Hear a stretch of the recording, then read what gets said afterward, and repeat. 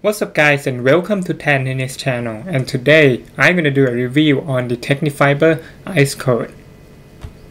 It has a white color and it matches with the black frame perfectly. I love it. The idea of this video is that I play with this string like couple times before. First is on the Yonex Recall 100 and second is on the Tecnifibre T-Fight 305 that I just reviewed about last month. You guys can follow the link to see what I think about that racket. I like the performance of the racket and the string very much, so that's why I want to see how it plays on my main racket, the Blade 98 16x19 V8. Okay, so I got it strung with 45 pounds on the main and 43 pounds on the cross. Swing weight of the racket, okay, 329, right on the point of my preference. And the weight of the racket is 329 also. Before we go to the court, don't forget to like this video and subscribe to my channel so you don't miss out on the next content. Thanks! Alright, actually this is the second session that I hit with this string since I got this racket strung. On the first session, it sucks. Although I strung it at 45 pounds, which is considerably in the middle range, it feels so stiff and discomfort. It didn't pocket the ball, it has bad spin and underpower. I was so surprised because it feels totally different than my experience with this string on the V-Core and T-Fight.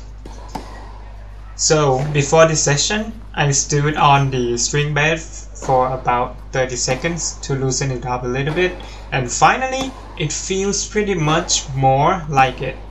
So I think the ice coat may need some time to settle in, probably one session of hitting, or you could pre-stretch it before get it strung. I would categorize the ice coat as firm, crispy feel, not much ball pocketing, a little board-like and underpower. The swing feels good at the sweet spot, but it's not forgiving if you hit off the sweet spot, and power could drop like 40%. The swing doesn't have much of the spin potential, probably because it's a round poly, not a shape poly, but still acceptable though. You guys can see on the playtest that my ground strokes didn't have such good margin over the net as I usually do, and I cannot hit a high topspin ball with fast pace. However, if you are flat hitters, the swing is really good for you.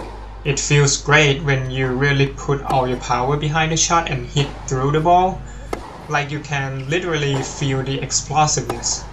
However, if you want to hit like topspin rushing the ball, I didn't feel the swing movement that much and the snapback. The control is good, especially on directional control. I can change the direction of the ball pretty easily as I planned. The depth control is above average. I can do just fine on neutral shot, but on defense, like percentage shots that I need margin over the net, I found it a bit hard to control.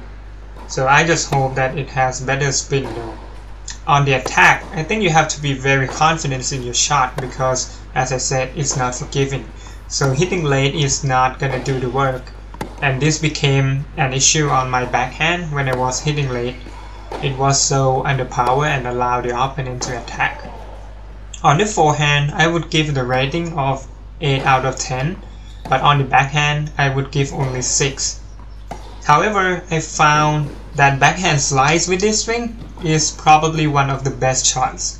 Like it goes low, just above the net level, lands deep in the court, and it doesn't float. I probably hit about 30 slices today, and I didn't miss a single one. The first serve is amazing, very good power and control. I pulled off 2 aces today on 2 sets of 7-point tiebreak, which is a good result. Second serve is just fine, but not very impressed. The return is okay, don't need a big take back, just compact backswing and follow through will do all the work. but it's not good enough to give me an opening for the attack though. I feel like I play better on the Groundstroke and have some advantages over my opponent. But I don't feel very confident on the closing shots like approach shots or volleys though. I missed some good opportunity with the volleys that unpredictably went out. In summary, I think the string is very decent. Not my most favorite poly, but I can play with it just fine. The ice coat is underpowered overall, but it gives a precision and explosiveness on the sweet spot. Low spin potential, then shape it poorly, but control is pretty good. So I think the string is suitable for aggressive baseliner who hit mostly flat, but not so much for the top string players. Thanks for watching and see you on the next video. Bye!